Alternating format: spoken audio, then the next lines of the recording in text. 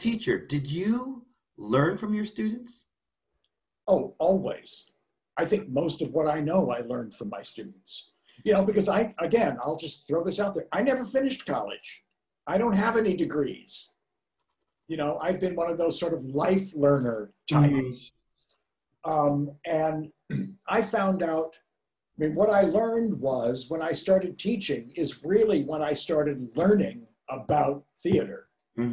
Because to have to articulate it rather than just do it, especially to people who are just beginning to grasp it, you know, it's a different language form. It's a different heart place. It's a different everything than just doing it yourself. And you know, when I started teaching, I was 29. My students were only like 8 or 9 years younger than me.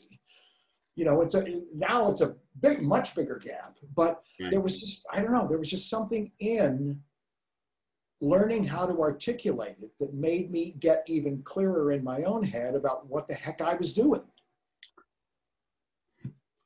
You know, I never felt, you know, yeah. I mean, I never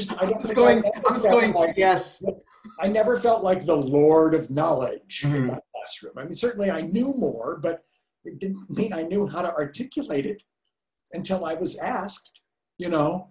So, oh yeah, I mean, the students have been a huge part of my learning curve. So after you left PCPA, in 2005, something really amazing happened. You wrote the music for Lend Me a Tenor, the musical. Now, I actually saw the play at Solvang when they did it for PCPA when it was not a musical. It was just a straight play. Yeah, just a play, yeah. Right. So I'd love to hear first of all, how did the idea come about? Hey, let's write a musical. And then how long did it actually take for the process? Okay. Well, again, this is another one of those crazy, I can't believe this even happened stories. But my writing partner, Peter Sham, who teaches at Southern Utah University, who I met as an actor at the Utah Shakespeare Festival in 2002. We hit it off immediately.